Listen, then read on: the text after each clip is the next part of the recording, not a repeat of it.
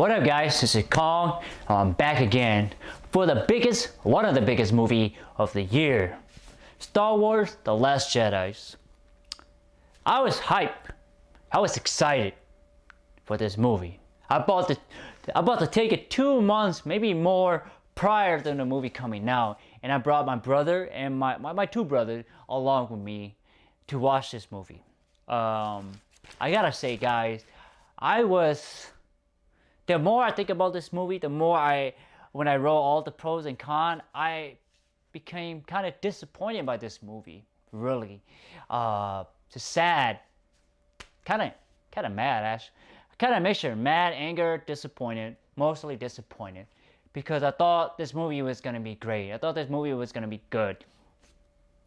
But let me tell you about the pros and the cons, and you tell me why do you agree with me. So let's start with the pros. I love the space battle. It's amazing. It's great. It's just all. I love seeing the dreadnought, the Star Destroyer, the flagship, and the the small little ship, the fighters and stuff like that. I really enjoy the firing cannon down into the planet. I thought that was interesting. It was fun watching. I love seeing C-3PO, R2-D2, Chewie, BB-8. I love seeing Layla. I love seeing Luke Skywalker. Love seeing Kylo and Rey fighting together against a Praetorian and Snoke throne room. Love seeing Millennium Falcon in actions. The little cute penguin, I love them. Snoke performance, his dialogue performance was great. His voice was menacing. He was a good villain in the short period of time that he was in there. It was great performance. Andy Serkis, you did a wonderful job. You deserve all the credits. I like seeing Kylo's point of view of destroying the past and making a new. I like that. Like, he knows that the past is holding him down and he needs to destroy the past to create a new future. That's interesting. You get to see his mentality and how he sees things and how he wants to make things happen.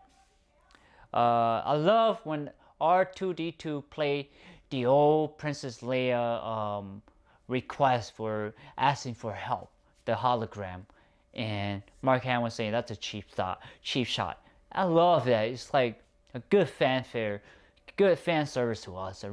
I appreciated that. What else? I love seeing Yoda's spirit before Luke about to burn the sacred tree, that whole the the Jedi lore and missions, all that sort of stuff. The flagship destroying the cruisers. No wait, the flagship getting destroyed by the cruiser ship going speed of light, and I thought that was great. That was beautiful. It was like shocking. It was like a shock and awe, and I was like, oh my god, that was fucking awesome. Like, yes. That's my reaction. That was my favorite moment. My favorite action moment. What else? Luke mindfuck Kylo through the vastness of space and time. He literally mindfucked Kylo. Kylo was just like swinging. He like, what the fuck if this dude don't die? And he started poking. He like, oh my god, I just got played. And I like that.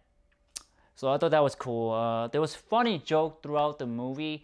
Some of them were not appropriate. Some of it was okay. Some of it was alright. My favorite would be Chewie eating one of those penguins. He roasted it, and then one of those penguin light comes out, and he's like, "Oh fuck, man! You guys are making me feel guilty for killing one of your relative." I thought that was funny. And then those penguins living in Chewie's Millennium Falcon. I thought that was sweet and funny. I enjoyed it. Now let's get to the con. I have a lot of cons. I have a full page of cons. A lot of what the fuck. for you guys. I don't know if you will agree with me or not, but I'm letting you know I have a lot. Alright, so let's talk about the battles. It was just, I don't know, it's just so fucked up. It's bad writing, and it's just bad writing. The plot is just, there's plot holes and it's just stupid as shit, you know. So Rose and Finn take a side adventure, and it really stopped the movie. They go to this rich ass planet. It's like, what the fuck? I don't care about no rich ass planet, gambling planet. I don't give a shit about that shit. I don't. And it's like, it really holds the movie back. It really does. And it's like, because they gotta find this code breaker. It's like, it's a stupid plot. It's a stupid driving force for the movie. It's just stupid. And like Rose falling in love with Finn, it just feels fake. It's only like 12 hours and she fell in love with him. It's just fake. It's just dumb. It just doesn't help the movie at all. Doesn't. You know, it's like, what the fuck? You know? The dragon, the biggest, what the fuck is the dreadnought and the flagship, the Snoke's flagship. Had no motherfucking shield. I'm like, what the fuck? Why you not have shield? If it were me, I'll like put the motherfucking shield on so we don't get fucked up by the rebels or the resistance. And the thing is that at the beginning, Poe take out several of those cannons. I'm like, this is the motherfucking dreadnought. It should have thousands, not thousands, but hundreds of a blaster or cannon going off. It should be like going off like crazy. But no. Like, what the fuck? I just don't get it. Like, why do you do that? You know, what's going on with you writers out there? What's going on with the directors? It's like, I don't get it. Why would the First Order not put the shield on?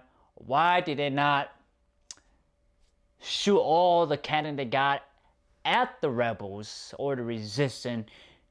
They don't even send all their fighter after them. I'm just like, what the fuck? If it were me, I'd like, all y'all get on the fucking fighter, go after them. You know? It's like, I don't get it. Like, what the fuck? It's like, these First Order are not smart. Or they're not written smart. That is the key. You know? And they have fighting the resistance for years. You think that these people have tactician experience or tactic experience to fight the rebels, to fight. This is the military fight. They don't know how to utilize the resource that they have. It's just, what the fuck, you know? Okay, moving on. So the main ship, I get the flagship is firing cannon. And you think that at some point the cruiser's shield would go down, but it doesn't. Like, what the fuck? It should go down.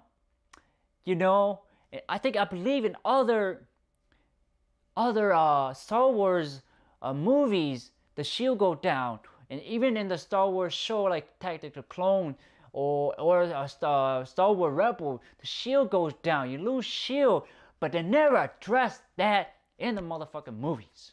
The shield is on for the whole time of the movie. Like, what the hell? I don't get it. The writer wasn't thinking. The director wasn't thinking of really thinking about the details, the cause and reaction of the antagonist and the protagonist, their action. They didn't think. They just went forward with it. What a shame. So let's talk about what the point of the code breaker if the motherfuckers is gonna betray them anyway. And then they even destroy the ship, the flagship. It's like, what the point of going on a sidetrack mission when the cruiser go light speed, destroy the flagship. It's just what the fuck. Okay, so let's go on. Rey got no training from Luke. Kylo got no training from Snoke. What the fuck? Luke is not Luke. When I say that, it means Luke doesn't go out his way to save Leia. I mean, he does, astral projectionally. Doesn't go his way to save Rey. Doesn't go out his way to save Kylo or attempt to save Kylo. None of that. His behavior is really the total opposite of the original or the Luke that we known in the past. So it's just stupid. It's not Luke. It's a different Luke. If you get what I'm saying. So moving on. What's the point of the watering hole in the black mirror or the mirror? I didn't get it. Rey falls down and she look in the mirror, and then that was it. She started doing snapping things and she's looking around. It's like, what the fuck? Okay, so let's talk about Leo got ejected the fuck out of the bridges. Alright? Before Kylo and his 2 escorts goes in, they start blasting, destroying shit around, and Kylo was gonna shoot it, but he knows that his mother, he can't do it.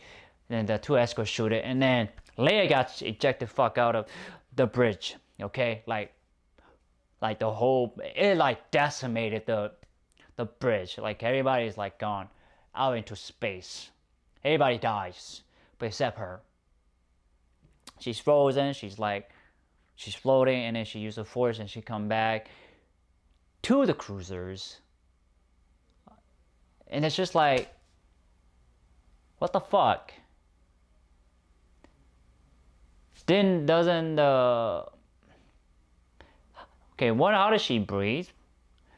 And like, yes, I understand she has some force knowledge, but she doesn't have any formal training, I would say.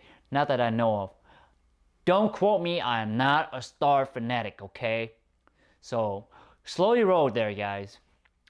And that whole scene just felt more like a fuck you in your face to me. Like Disney saying fuck you. We don't give a shit about you. To me, and it felt like an insult to Carrie Fisher's passing and her family. It's like they want to use her to make more money in the next episode. It's like she passed away. I'm really sad that she passed away. Why didn't they just let her die in this heroic passing? And let it be. But they don't. They bring her back. It's like, the fuck? It's just a big ass fuck you. That's what it really is. Snoke got killed and chopped in half by Kylo Ren. What the fuck? So this dude is the strongest motherfucker in the entire galaxy, other than Luke Skywalker. So he's reading their mind, both of their mind. He even stated out loud. He knows what they're thinking. But yet he doesn't know that the motherfucking Rey, the lightsaber is twitching. How can you not know if you're so in tune with the dark side or the environment that you not know that it was like, okay, this shit is standing. He could have just killed them both and be done and be the truly supreme leader that he is. He doesn't. So it's like, that is just ruined it for me. It's like, I was hoping that Supreme Leader Snoke could be the badass, almost equal to Darth Vader or the Emperor.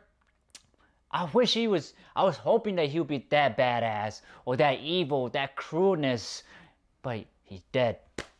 Chopped in half. The end of the story. You wasted his characters. You wasted Andy Serkis' performances. Another fuck you in the face. Okay, we're moving on, guys. Why can't the flagship or other ship fire to the Resistance final hiding spot? I don't get it. Why did you send out 5 AT&T when you can bombard them? Or send other ship down there? I don't get it. It's like, it's not smart. These characters are not written smart. They're not written smart in a smart way. Like, why would you send 5 AT-AT? I would send a whole motherfucking army after these guys. Not armies, but like, I would send everybody just to cut them off. It's just dumb. Captain Phasma's death is wasted. Truly wasted. Wish she had more. See, I wish Captain Phasma had more role, more screen time. But no, the lower fight sequence, and then she then punched her in the face, kicked her down to the fiery pit. She dies. What's the point of bringing her back if you kill her the second time? What the fuck? Okay. Luke Skywalker's death is weak, pathetic, not memorable. It's just weak.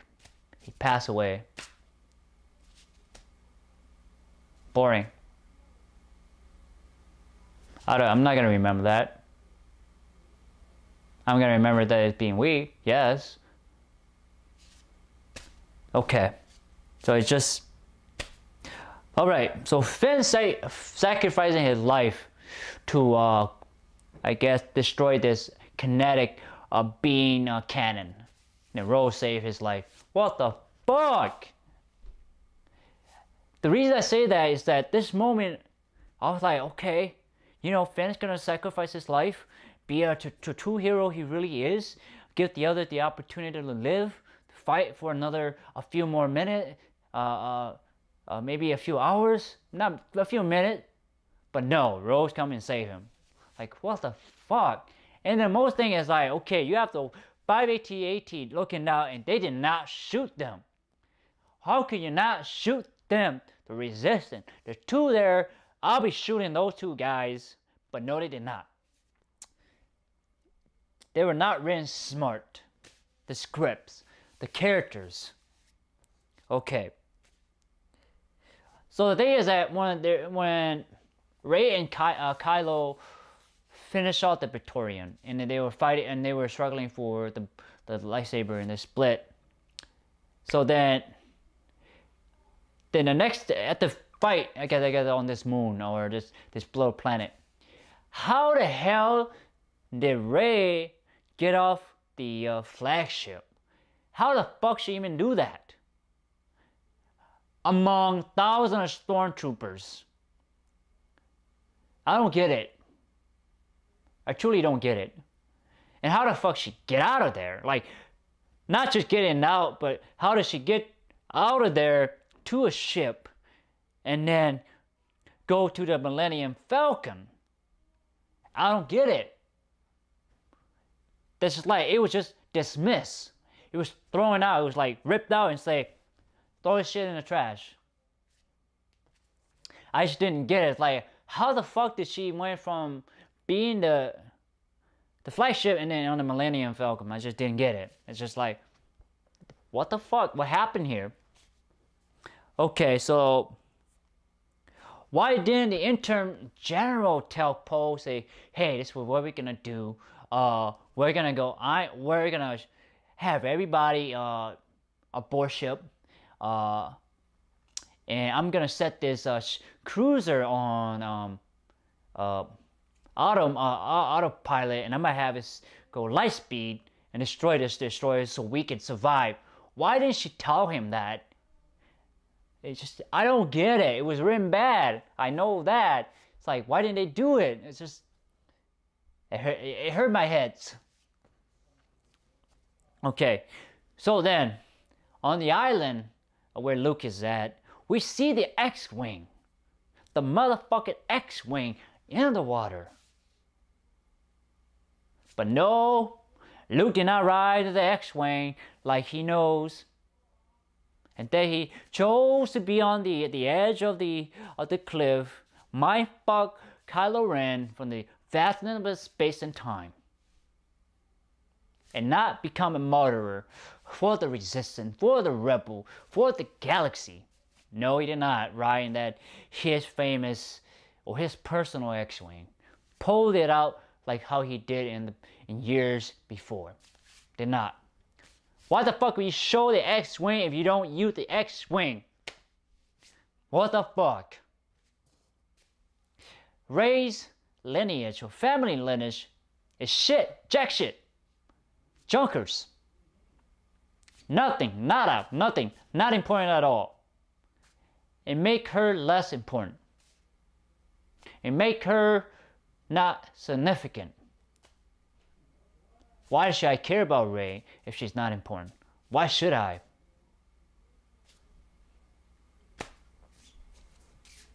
Okay. So at the final resistance hideout. So they go to this maze, and then there's Rock, and then Rey is on the other end of the rebel, and she's magically, without training, she was able to like flow all these rock. What the fuck? You had no training in the art of the Force. I don't get it. What the fuck? How she even pull it off? Yes, she can feel it, but how does she even do it? How does she become that powerful? I don't get it. So also another thing is like, how could Kylo not tell that Rey is in the motherfucking Millennium Falcon? How could he not know that she is on the other end of that mountain range? How could he not know? How could he not feel her? He had the Force within him. He's in tune with the Force, but he can't tell. Just like Snoke can't tell the lightsaber about to chop his body in half. But no, I don't get it. What the fuck? So this movie is, the more I talk about it, the more I become angry. The more I become pissed off. The more I'm disappointed in this movie, in the writer, in the directors, and the stories. It's just, I don't really have faith in the upcoming movies because of this shit mess that Rian Johnson and the writer made. It feels like a mess. It doesn't hold together. When you weave a sweater together, this is like they didn't weave the sweater together. They didn't. They did part of it, and then they went to another part and did it. They didn't think it through. The director and the writer did not think the story through. The cause and effect. They didn't think about how they can make it memorable, how they can make it impactful, how could they make us remember this movie, how could they make it a legacy movie, how could they make it a great movie, you know, how could they, you know, make a movie that we're gonna be remember like the sequel movies.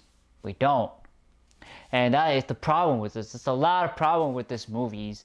And I was really excited for this movie. I really truly was. I was excited. I was hype. I thought we were going to get to see a lot of action, a lot of sword fighting. And also, I want to point out, the sword play in this movie is shit. Shit. I thought the prequel was better. And here there isn't any real fight. It was just brawling and shit, you know, because they did not get any formal training. That's the issue. So On that final note, guys, I'm gonna give this movie a 5 out of 10. Again, a 5 out of 10. I say if you go watch it if you have the time. You will enjoy it, you will not enjoy it. You will be pissed off after you realize all the plot holes after you left the theater. You will be pissed off and you will have moment of what the fuck. There is a lot of what the fuck in this movie. So I just want to warn you ahead of time. You will say what the fuck a lot. Again, guys, it's a 5 out of 10. I'm sorely disappointed in this director and the writers. I really am. I thought this was going to be a great movie, but it is not a great movie. Not a great Star Wars movie at all, the more I think about it. So again, guys, I want to thank you so much for your time and effort to watching my movie trailer, my movie review of Star Wars: The Last Jedi. Most importantly, please like, thumbs up, share, subscribe to my YouTube channel, and browse my channel, guys. There's a lot of content on there for you to check out. There's a lot. So please check it out. Anyway, thank you so much. Take care, guys. Bye-bye.